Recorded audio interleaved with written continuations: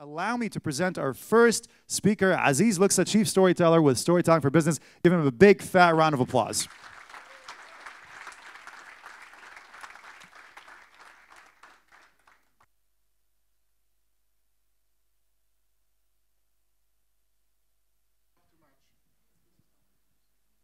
Is this working?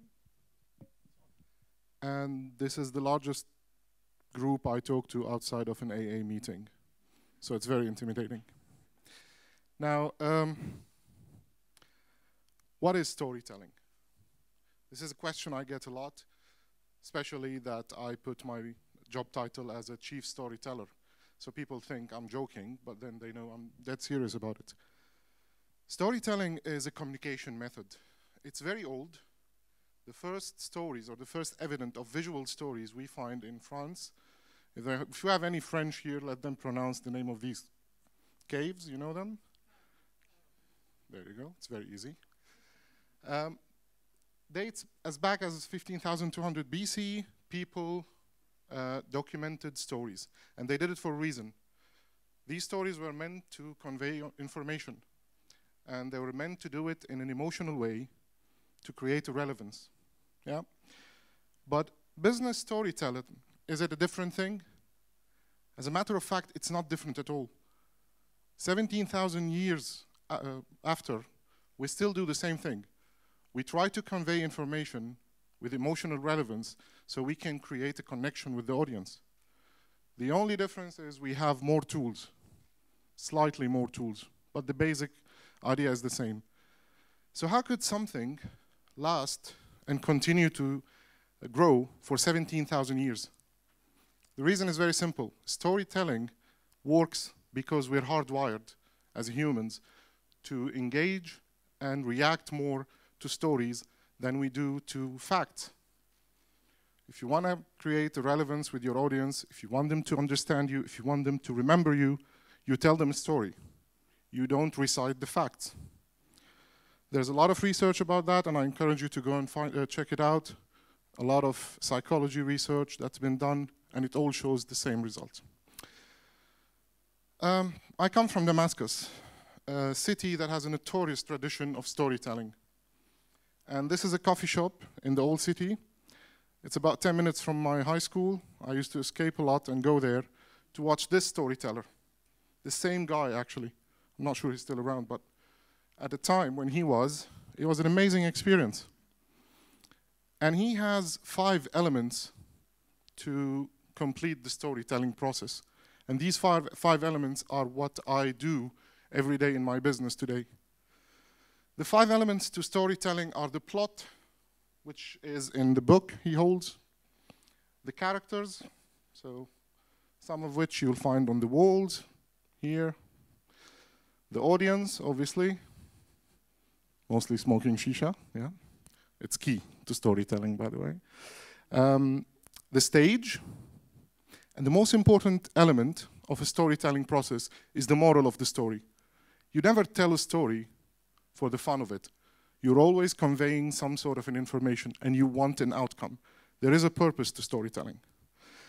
So today, we're going to go quickly, in about 20 minutes, or 15 minutes, and then 5 minutes of questions, over the 5 elements, and try to understand how each of them, or how all of them come together to shape the storytelling process.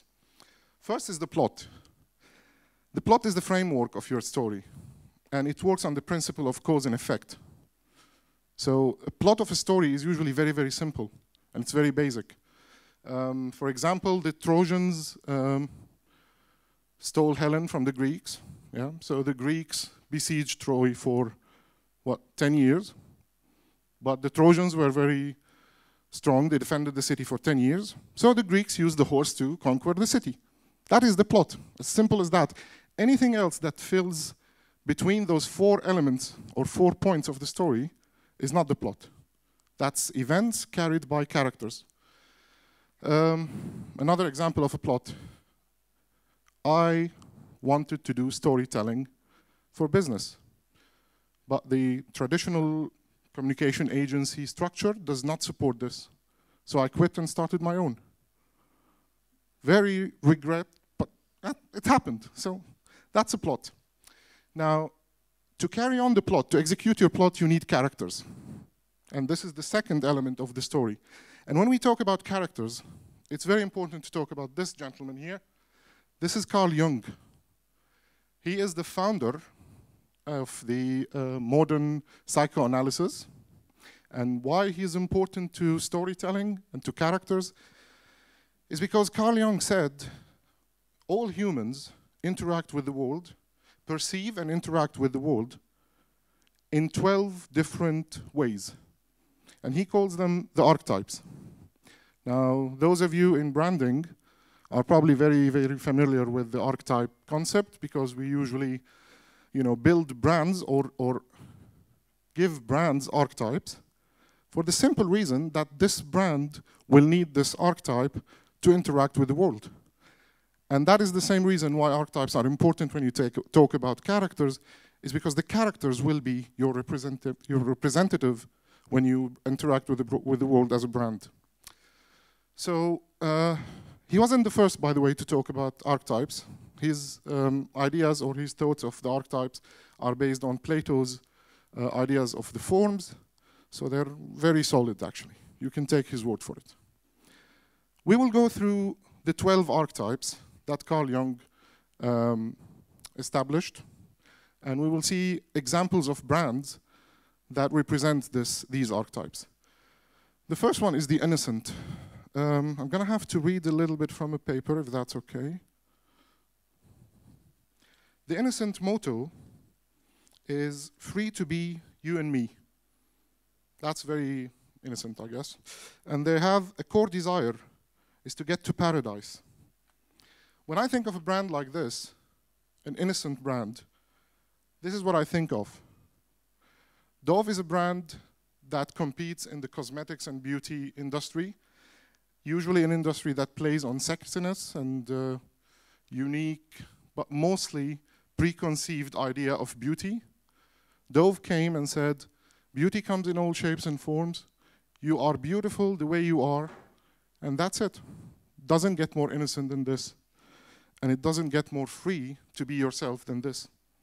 So that's a good example of a free or of an innocent brand. The second archetype, or the second character that can be a representative of a brand, is the orphan, or the regular guy. Their motto is, all men and women are created equal. And their core desire is to connect with others. A brand that represents this archetype, in my opinion, is IKEA. Again, what did IKEA do? They said, everybody deserves a good design. Everybody deserves a lifestyle. It doesn't have to cost you a fortune. We will make it available, and we will connect with everyone, and we will belong in everybody's house. So they freed, and they made the furniture or design furniture accessible.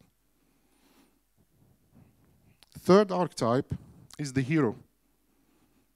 Now, the hero goes by the motto, where there's will, there's a way. And their core desire is to prove one's worth through courageous actions. Can anybody think of a brand that represents the hero archetype? A brand that does always something courageous. A brand that encourages people to do courageous actions. Who said Nike? Yeah, we agree. Just because Nike is better at it. Just do it. So what Nike did is, they came and said, look, you don't have to be Carl Johnson or whoever. You don't have to be gifted. All you need to do is have determination, put some work into it, and buy some decent running shoes, and you can run a marathon in 6 months. And they convinced a lot of people that they can do this. And a lot of people did it. I'm not one of them. I think Nabil is a runner, right? Yeah. Now the caregiver, that's the fourth. Their motto is, love your neighbor as yourself. And their core desire is to protect and care. When I think of a caring brand, besides Dubai possibly, I think of Volvo. You see, where they stand out of the crowd is really back in the, I think, 60s. They were just another automotive company. They were making cars. Everyone was happy. No one asked them to do anything more than cars. But they just looked at the numbers, and people were dying in car accidents. A lot of people. So Volvo said, you know, that's not right, really. Let's do something about it. And they invented the seatbelt. As simple as that. They just did it out of care. There was no regulations, no requirement from automotive industry to have seatbelt. They invented the thing, and then it became standard. So that's a very caring brand. Now the Explorer. That is a brand that goes, or the character that goes by the motto, don't fence me in. And their core desire is the freedom to find out who they are through exploring the world. The ultimate Explorer brand, or archetype in my opinion, is... We'll come to Red Bull. Red Bull is not necessarily the Explorer. National Geography is a good example, yeah. But because I own a Jeep, I went with that. Not really because I own it, but because they also made the car that drove on the moon. They made the lunar rover. So, I mean, when it comes to really exploring and pushing boundaries, that's it. Then another brand, or another archetype, is the rebel. The rebel goes by the motto, rules are made to be broken. And their core desire is to revenge or revolt. Now, this is one of the most misunderstood archetypes. It usually goes with a lot of bad perception, simply because people don't like to change the status quo. Most of us, if we find a comfortable situation, we stay in it. The rebels don't. They always change the status quo.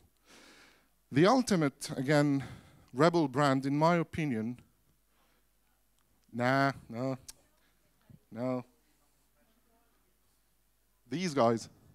Yeah, well, they actually did two revolutions. The first, when they started, because they changed the engineering behind the motorcycle. They did their engine in a way that wasn't done before. But the second and the most important way they revolve and they changed the status quo again is when they were misunderstood. So they made those wonderful motorcycles.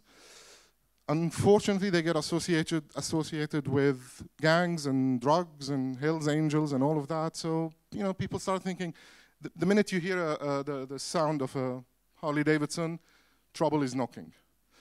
That's not true. And they knew it's not true. So they went on a massive branding exercise, massive storytelling exercise, and they showed the world that basically Harley Davidson as a brand gives you the opportunity to rebel, but you don't necessarily have to be a bad person. Just a regular banker who takes 3 hours of his busy week to ride a bike and be a cool guy for some time. The lover. Now, this is an interesting archetype. Their motto is that you're the only one. And their core desire is intimacy and experience. Any suggestions? I wanted to put Zurich, they told me don't. But yes, one more. Johnson could be more of a caregiver, yeah, but Chanel actually is that brand. You know, in the fashion world, this is a brand that sustained a lot and remained very close to its client and remained very personal and intimate. It's not trendy. It's not necessarily the most in. Hala, anything to say about this? Agree, disagree? Yeah. I don't know much about Chanel, so I'm not going to talk a lot about it. The creator, the archetype with which most of you in the room will probably associate. They go by the motto, if you can imagine it, it can be done. It's very simple. As long as you can imagine something, doing it is easy. And their core desire is to create things of enduring value. Who said Apple before? Yeah, that's Apple.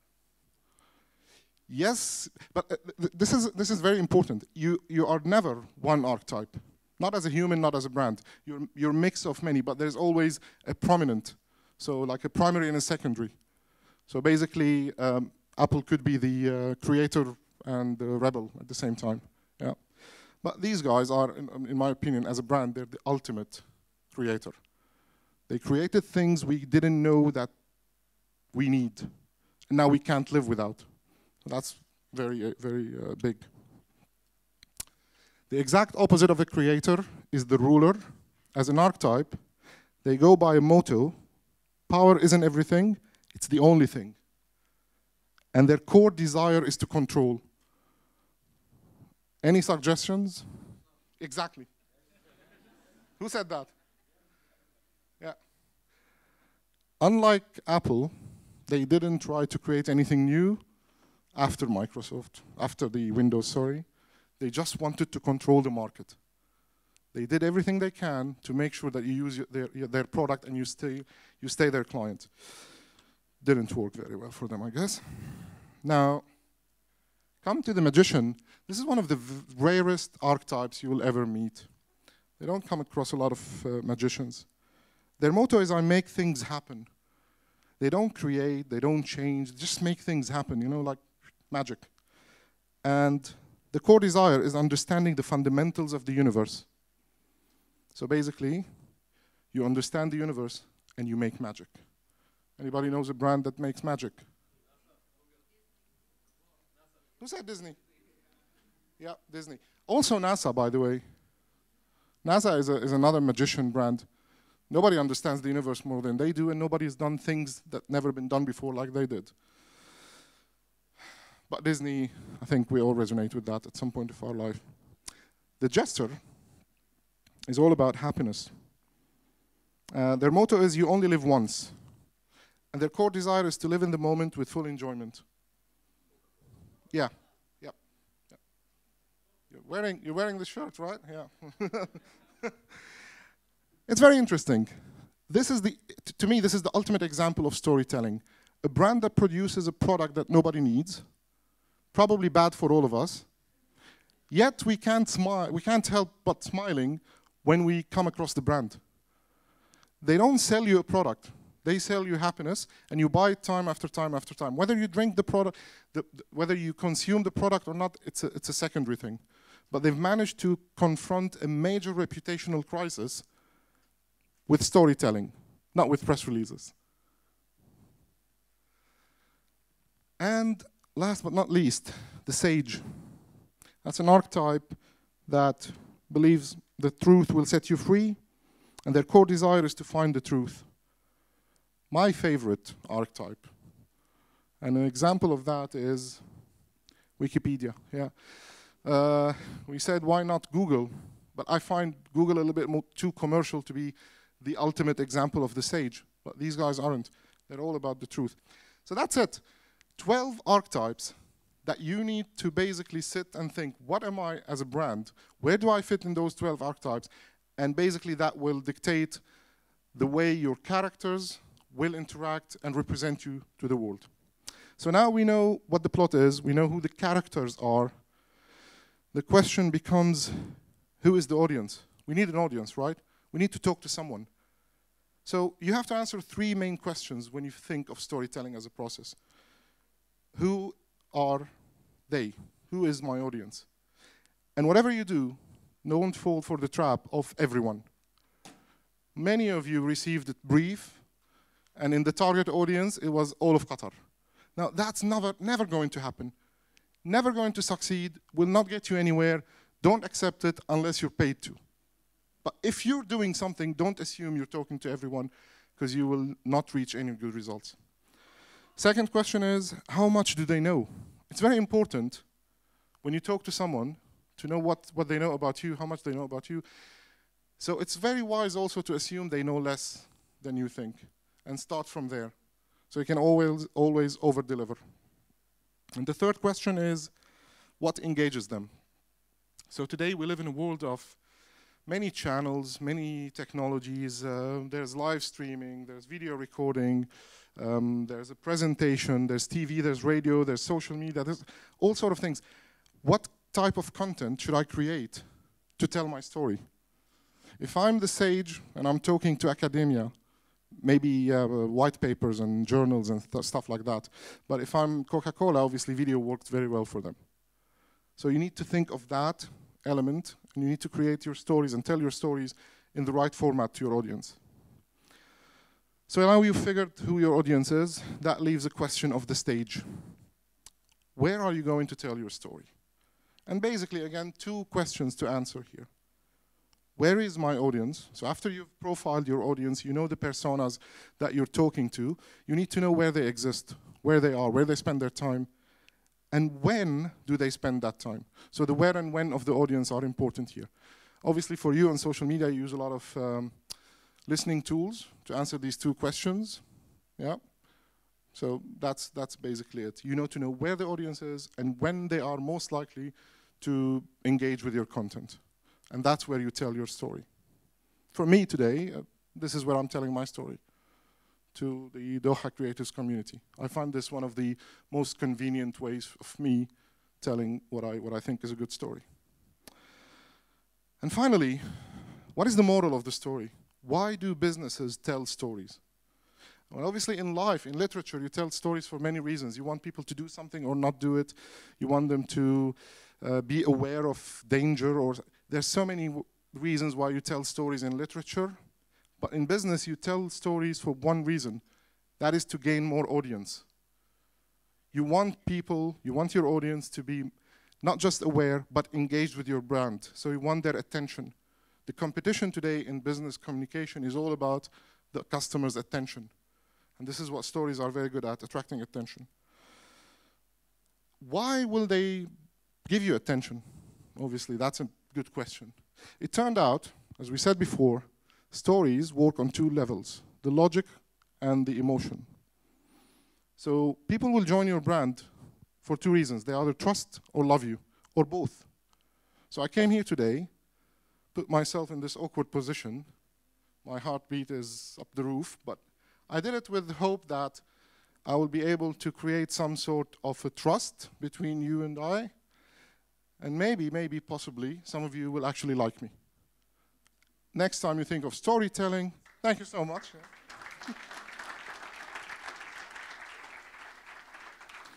But that's it. Every time you tell a story, you're aiming for trust and love of your audience. And that was my presentation.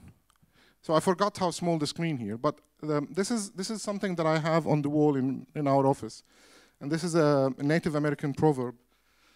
I'm not going to butcher it, but it says something like, tell me the fact and I will learn, tell me the truth and I will remember, or vice versa, something like that. But tell me a story and it will live in my heart forever. Yeah, so thank you very much.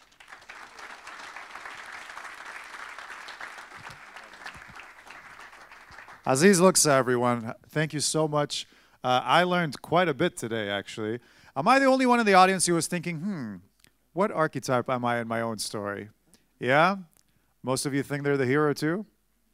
No? Thank you so much, Aziz. Thank you. Okay, before we let him go off stage, I know that some of you definitely have questions. I certainly had a lot of questions while he was talking. So we have a second mic that somebody's going to grab, and for whoever of you have questions, raise your hands. We'll choose someone at random, and feel free to shoot at Aziz. So who's got questions? Wow, guys, don't rush all at once. Okay, we got one right here. Can we get him a microphone? Right here. Well, we're bilingual, so go for it. I'll translate. بس كنت عايز أعرف تخصصك إيه، شركتك إيه، الخلفية بتاعتك إيه بالظبط؟ Quick translation. He just wants to know where, what Aziz's background is and what kind of company does he work for. English, so the translation. My background is in public relations. For the last 11 years, I've been in Doha working for different agencies. This is what got me into this idea of storytelling. I started to see the limitations in what I do. Basically, public relation is all about earning media for your clients or for your brand. And I thought there's a little bit more that we can do, but that wasn't very popular, let's say, in the places that I worked for. So I quit about 2 years ago. Fired, according to some stories, doesn't matter. It was a vague situation. And I have people who know the story in the room, so I don't want to sound like lying. And I started Converse. And Converse is a content marketing agency. We try to introduce the idea of storytelling for business, but I don't want to say much more. I'm not here to promote my company, so that's it. And I actually go by the title Chief Storyteller. Which we love you for. Does that answer your question? Excellent. More questions.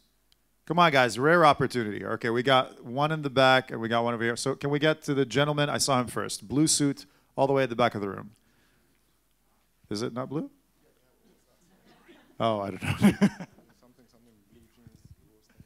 Hi. Hello. Hi.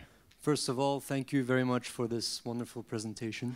It was very informative, and a lot of things I really agree with from the very beginning. One thing I wanted to ask is, let's say it's a new industry, you're developing a new brand for your company, and you really want to focus on developing that story.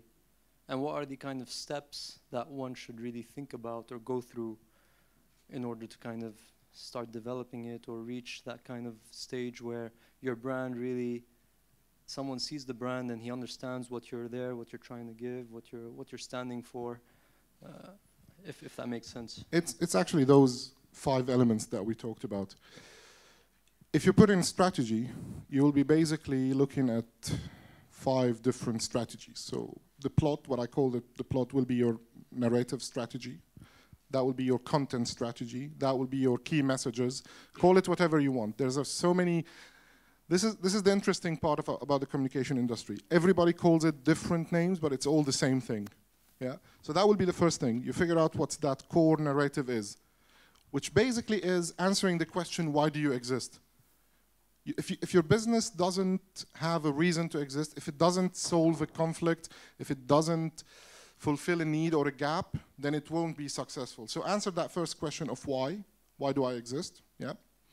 Then you have to develop the basically audience strategy. So that's your target audience segmentation, your persona creation, your whatever, and that becomes the second step. Third step will be developing the channel strategy. So basically, do I go on social media? And if I say yes, which social media outlets? Again, classic mistake, you go on everywhere. Just because it's free, you create all the channels you can think of in the world, and then you discover it's very costly actually to maintain all the channels. It takes a lot of time, a lot of content and all of that. And then basically you need to set up some sort of monitoring process in place to understand what is the impact of the return on your stories. And that's it. So you put those 5 small strategies, and that gives you your big strategy.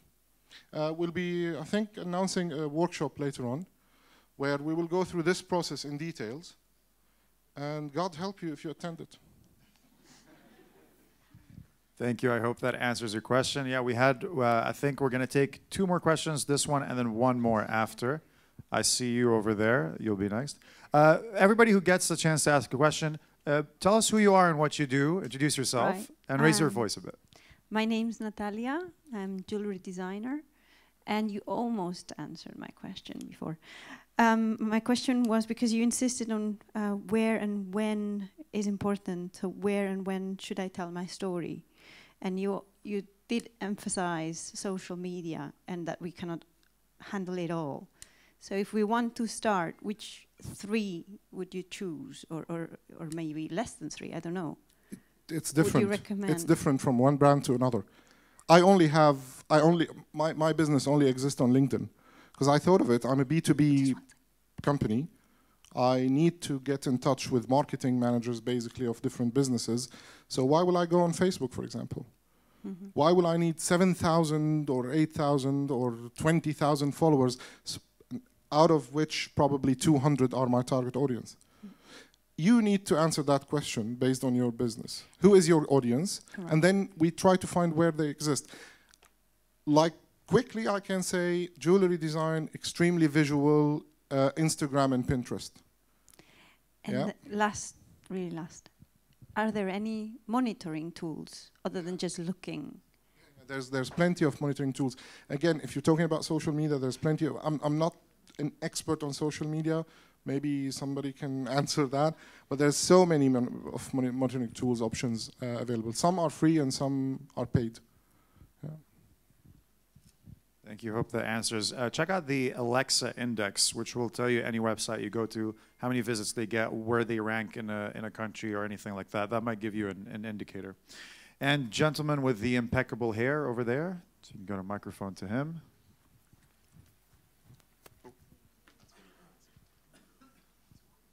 Thank you. Hi, my name is Sabir Asaria. I'm an engineer by day and amateur astronomer by night. My question is... Do you want me to tell you what I am by night? Yes, please. So, in your opinion, is journalism storytelling? And if so, where does the truth fall in over there? Journalism is definitely storytelling. As a matter of fact, the #1 recruiter of journalists today is not media, but it's communication industry.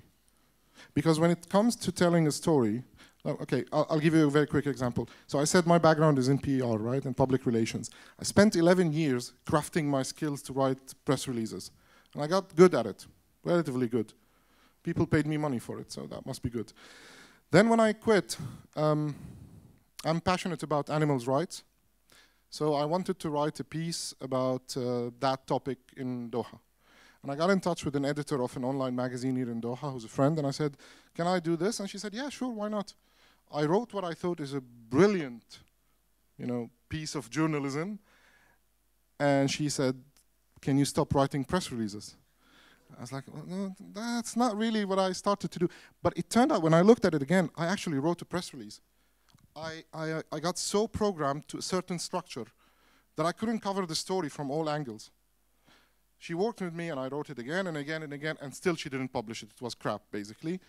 But I learned the lesson. So yes, journalists are the best storytellers, in my opinion, after me.